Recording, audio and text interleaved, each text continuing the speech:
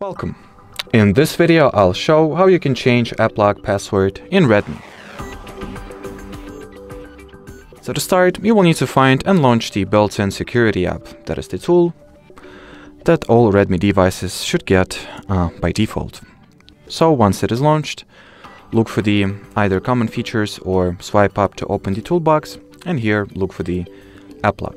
Now input your current privacy password. Then tap on the settings icon here.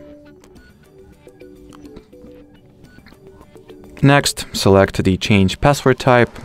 Choose what password you would like to use. For example, for the topic of this video, I'm looking to change my current password, so I'll go with pattern once again.